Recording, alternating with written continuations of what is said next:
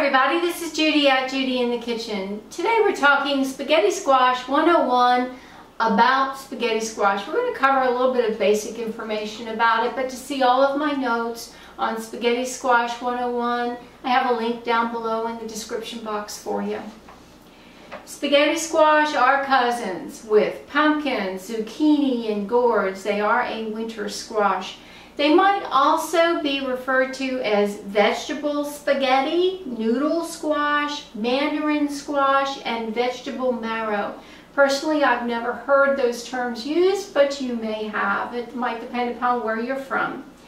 Historians have found written records to the use of spaghetti squash back in China into the early 1800s. So it doesn't have as long of a written history as some of the other foods that we commonly eat.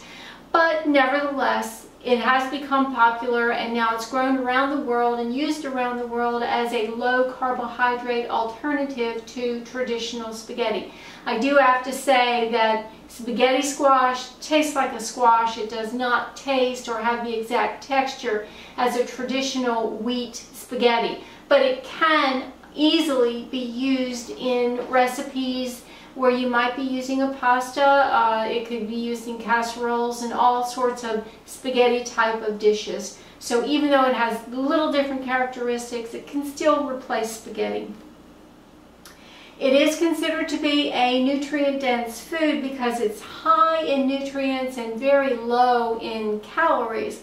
So eating spaghetti squash can do a lot of good for you, nutritionally speaking. It's a good source of fiber, vitamin C, manganese, and B6. 1 cup of cooked spaghetti squash has only about 42 calories. So it really is a very low calorie food. It also is known to be high in antioxidants, especially beta-carotene, and that is something that we know is very important to our health and helps to protect our cells against free radical damage and helps to ward off chronic diseases. So if you haven't tried spaghetti squash, I want to urge you to give it a try. If you have any questions that I haven't addressed on the general information about it, let me know in the comment section below, and if I can address them, I certainly will. This is Judy at Judy in the Kitchen. I hope this helps. Bye now.